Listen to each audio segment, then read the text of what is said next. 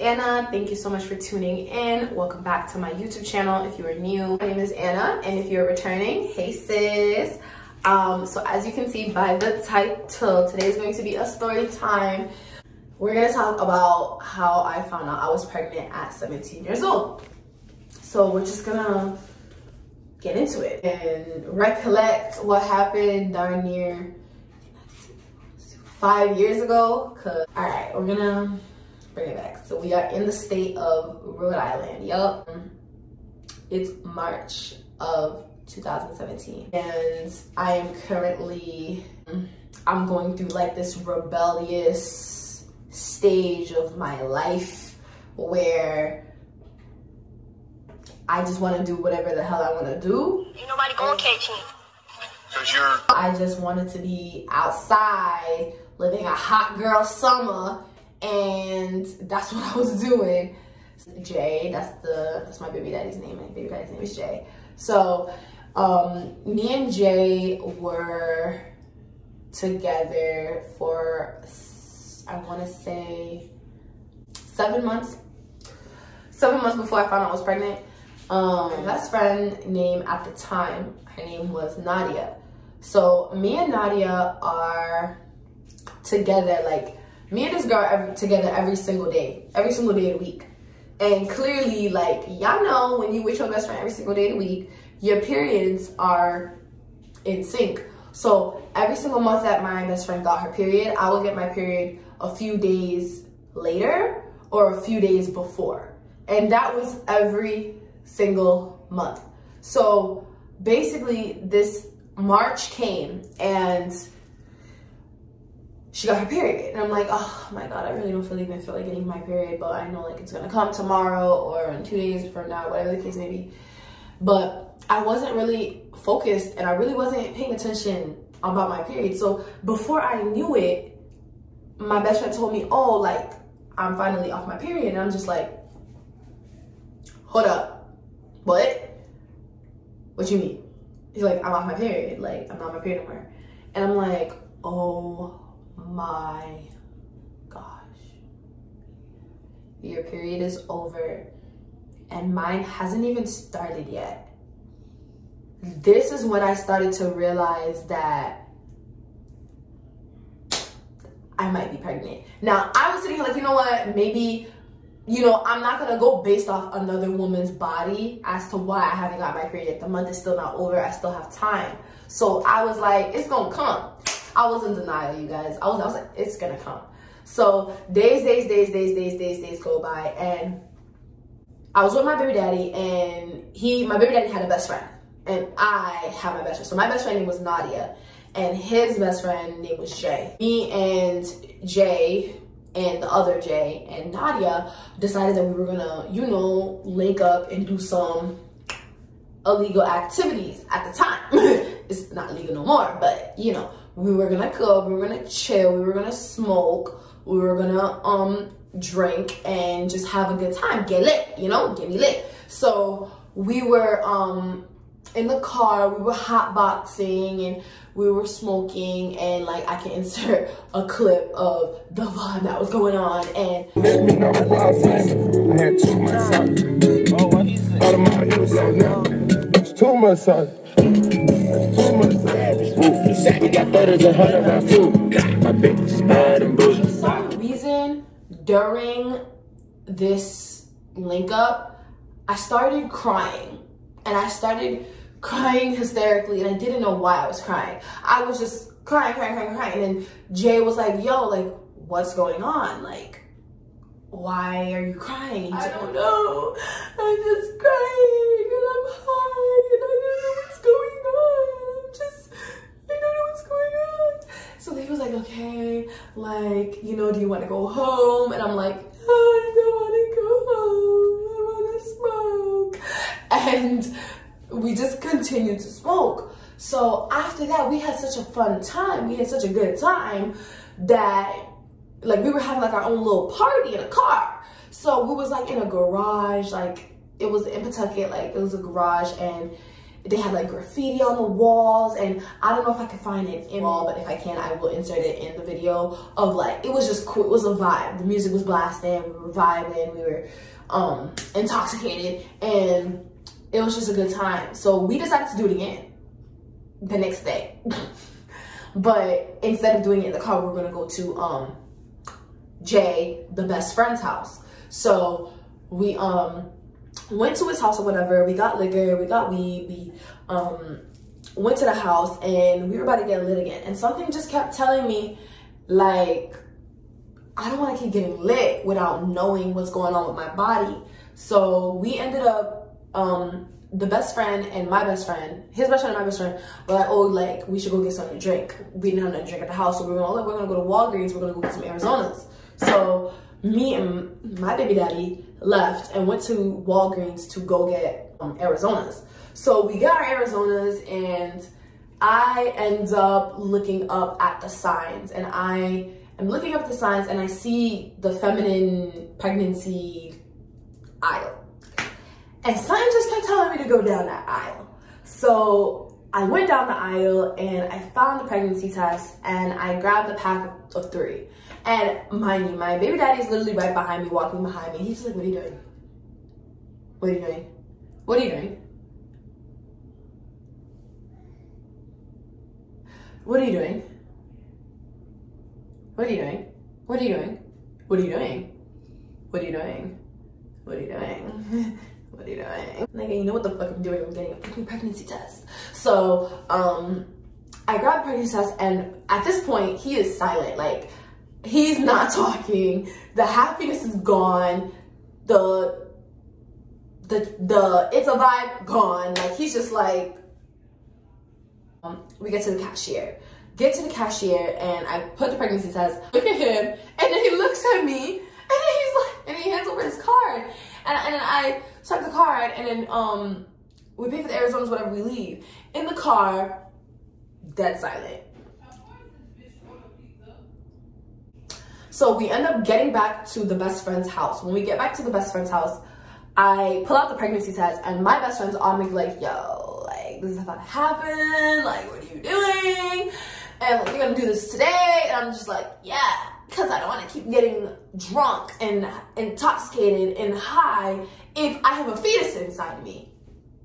It makes sense. So I went in the room, and mind you, I'm thinking I'm not pregnant. I'm thinking I'm just gonna, you know, clear my mind and go back to that vibe. But go inside the bathroom, get one, pee on it, waiting,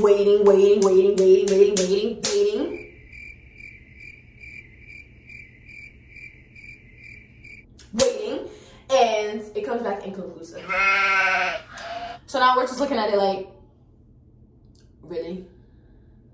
Can it be any more anticipating? So next time it's like, I'm gonna pee on both of them. So I peed on both of them, put like the other 2. I put those pregnancy tests on the counter in front of me, and I was sitting on the toilet going back, and the timer went off, and I looked over, and I saw this. I didn't know what it was at the time, but this is what I saw. And after I saw that, I immediately started to break down. I started to cry, I started to hyperventilate, and I immediately fell down to my knees, and it felt like my whole world was crashing beneath me. And the first thing I did was walk outside, and my baby daddy just looked at me and looked at his boy and just walked into the room away. And I knew like he just had probably a million things that were running through his head at the time, because at the time we were just going through our own personal issues that I'm not going to get into, but he had a whole bunch of stuff that was running through his head, of course, and he just needed a second to go. So at that point, I'm not even paying attention to him, I'm paying attention to myself. I just found out I'm pregnant, and I'm with my best friend. I'm just like bawling my eyes out, and I'm just like, she's like, it's gonna be okay, it's gonna be okay, it's gonna be okay, it's gonna be okay. And I immediately get my phone and I call my brother. I look up to him for everything. And like, my mom being mad at me, I don't give a rat's ass. But my brother being mad at me, like, I will start breaking down if my brother's mad at me. So I immediately called him, and as soon as I called him, he told me to calm down, calm down, calm down. And I was sitting there on the phone like, oh my God, Stevie,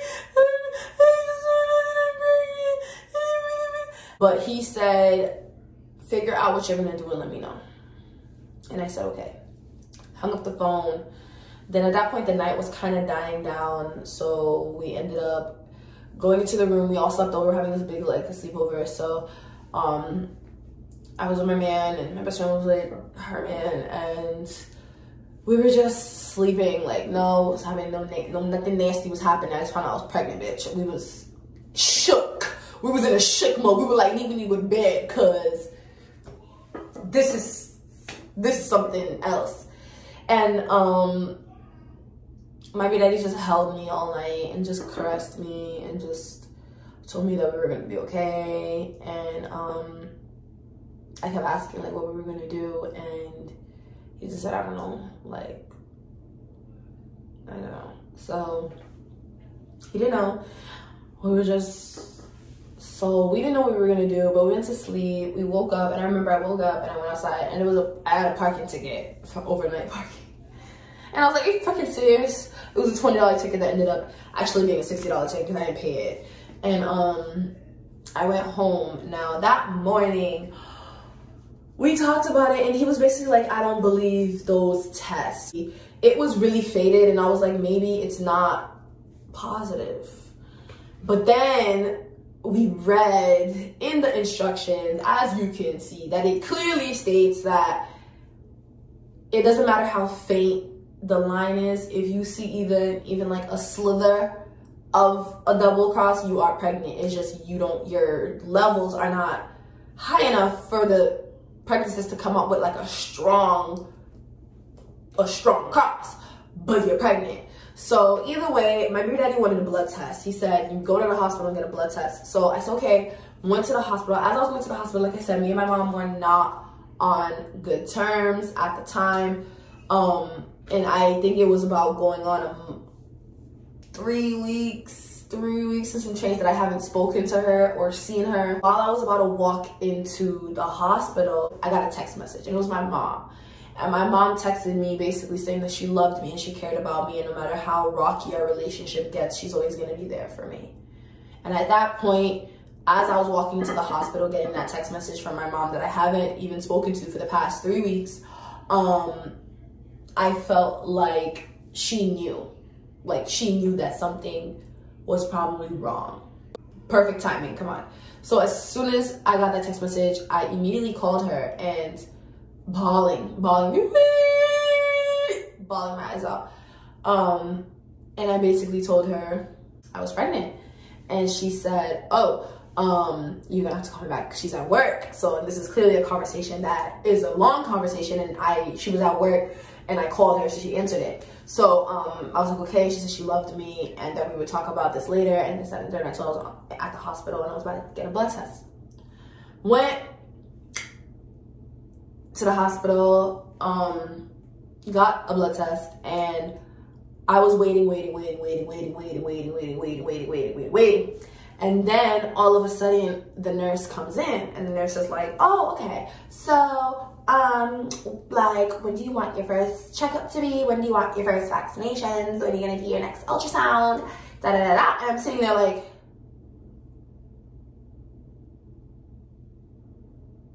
and she's looking at me like, what? And I'm just like, I'm pregnant. And she was like, oh, nobody came in and told you that yet? And I looked at her like, no, you just told me that right now, that I'm pregnant. I'm freaking pregnant. And she's like, oh my God, I'm so sorry. Like, I should have checked that. And she apologized. Like, she thought I already knew that I was pregnant. So she, like, was coming, you know, she was ready to do her job. She was ready to set her appointment. She was ready to start booking me for what I'm gonna do. And just like, I was like, okay, I'm pregnant. Fuck. abortion was being pushed, not by me, but abortion was being a topic of the air, and I really felt like they didn't want to do that because I felt like it was just against my beliefs. I felt like I just needed to take responsibility for my actions, and my baby daddy was more so concerned about his future and his life and our life together, and that we shouldn't be bringing a baby into it right now, and this, that, and the third. And I said, yes, of course I understand, you know, that we are young and this, that, and the third, and it's gonna be hard, and it's gonna be this, and we're not gonna be able to, you know, enjoy our 20s or whatever the case may be, but shouldn't have sex, the fuck. Like, shouldn't have sex. Like, you should put condom on. Like, you should thought of that. Like, the fuck. Okay, so I didn't even tell you guys how I got pregnant. So I was on the pill. I was on the birth control pill for 3 freaking years. And I was fighting with my mom. Me and my mom were not on good terms. And my mom, I was on my mom's insurance, her health insurance. So my mom was basically trying to find ways to discipline me because she ran out of options. She took away my phone. I went and got my own phone. She did this. She would lock the door, lock me out. I would go sleep somewhere. Like, I would sleep with my man, or I would sleep with my best friend, and I'll come back home and take a shower. And it wasn't working. Like, and I just was being, like I said, I was being really rebellious. And I was being a bad child. I was trying to have a hot girl summer. And my mom was trying to prevent things, but it didn't work. But it worked, baby. Well, she didn't work. So she thought that a way that she could punish me was to take me off of her health insurance. So basically, I took my last pill, I took my second to last pill. Basically, I went into CVS, and I went into the pharmacy, and I was like, oh, you know, here's my name, here's my date of birth, I'm here to pick up my birth control. The pharmacy tech was like, okay, I was like, that's gonna be $40. And I was like, what are you talking about? Fuck you talking about? What do you mean with $40? Like, you got the wrong girl. You put my name wrong, because I don't pay for my birth control. And I didn't say it like that, of course. I'm being an angel. I'm just like, what do you mean? Like, I don't understand what's going on. And she was like, oh, your health insurance ended a month ago. And I was like, wait.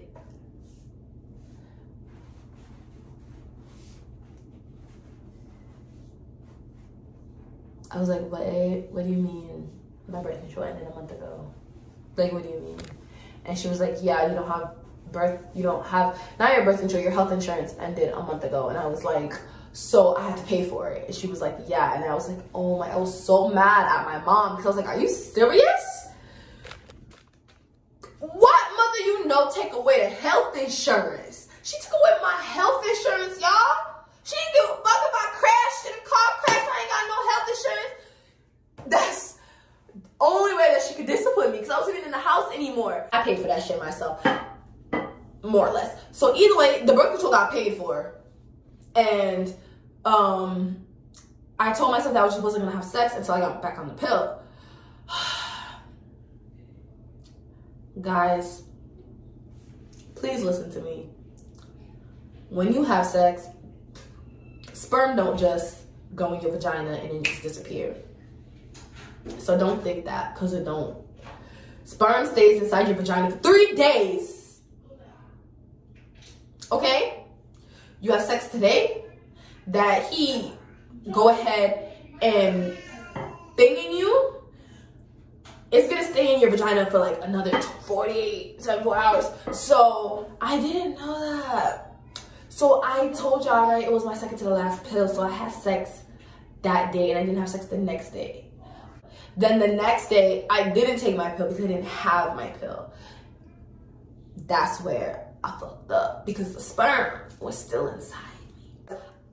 I got pregnant, y'all, because sperm stays inside you for 3 days. I didn't have sex, but I had sex the day prior. So because I had sex the day prior and I didn't take my pill the next day, the sperm, I thought it was like a plan B every day, but no, that's not what it is. This was the decision. So clearly you guys know what my decision was, but we're gonna go into a little bit depth. As I don't know if you guys remember, but earlier in the video I stated that my brother told me to let me know what my decision was going to be. weeks went by, and are you knocking? Yes. Open the door. I was very early in my pregnancy when I found out that I was pregnant. I was like 3 weeks pregnant because, like I said, my period was supposed to come and it didn't. So as soon as it didn't come, I got tested. And like I also said, the pregnancy test was very, very fainted. So I was very, very, very early in my pregnancy when I found out, because girl, I was on top of that shit. I don't know how to be 4 months pregnant, don't know. 1 month pregnant, and I knew. So so my brother sent me the $600, and he told me that if you keep the baby, he told me if you keep the baby, I'm gonna be here for you. If you give the baby up for adoption, I'm gonna be here for you. And if you want to get an abortion, I'm gonna be here for you. And I'm not gonna let you feel like you don't have all options available to you. So here. And he sent me the $600. And at that point, I did not tell my baby daddy that he sent me the money for the abortion, because the fuck, they didn't. But he did. And at that point, I had like a real decision to make, because now it's like, before we didn't have the money for the abortion, but now I did. So now I took like a week or two to decide whether or not I was gonna keep my baby or just go and take a pill and just delete it. I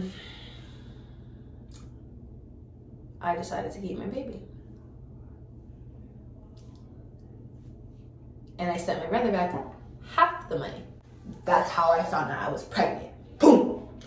Disclaimer, don't have sex till you're married, because don't have sex till you're freaking married. All right, all my little youngins watching this video, if you guys want to know how I did it, how I was able to get on my feet as a teen mother, that video will be posted next, okay? So thank you so much for watching. If you stuck all the way to the end, you a real OG. Go ahead and hit that notification button. Go ahead, hit that subscribe button. Go ahead and hit that like button, and leave a comment down below. And follow me on all my social medias at Xolamarrexo. Thank you so much, and I will see you guys in the next video.